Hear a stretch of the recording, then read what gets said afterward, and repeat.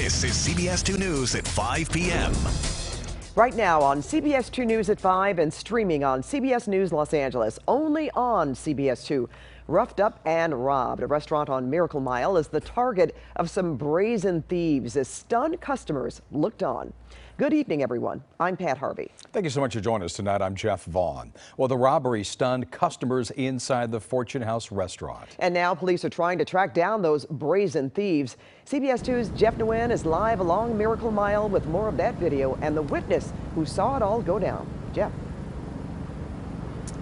Pat and Jeff, the grab-and-go robbery happened while this restaurant was filled with customers. And one witness told us that the crooks were gone in about 30 seconds. Security camera video shows at least 4 men in a snatch and grab robbery at Fortune House restaurant. The robbers wore hoodies and masks as they made off with a couple of cash registers. One employee was pushed during the tussle around 9 Tuesday night. Oh my God.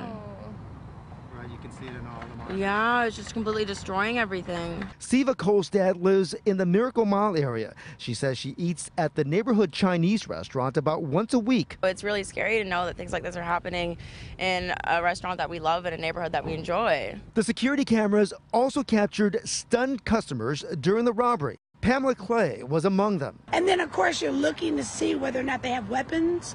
You just want to make sure, because there were other people there, that people were going to be safe. One of the men wore a yellow hoodie while the other 3 had dark-colored sweatshirts. Detectives say they initially came in and pretended to order takeout. They didn't say a word. They just came in and grabbed and left. Management shared the video but declined to be interviewed. We were told no one was hurt. That's horrible. Longtime customers say they enjoy the food here, but it's the staff that has them coming back. And I think it's just tragic because I don't think that anybody should have to be in fear of where they're working, having things like that happening. And if they had guns or whatnot, like, that could have been so much worse.